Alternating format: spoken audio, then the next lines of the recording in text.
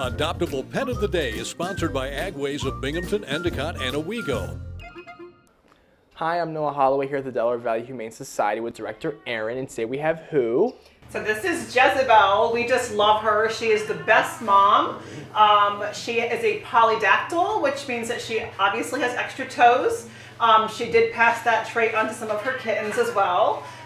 She's probably about 2 years old. She will be spayed after she's done nursing, and she'll be spayed before she can go home. But anyone who's interested can certainly apply for her beforehand. She's very, very sweet. I would not recommend dogs or cats for her, unfortunately. She does not like them, but she would be a great for an only cat home. So, if you're interested in Jezzabelle, she's here at the Delaware Valley Humane Society. Hello, little kitty.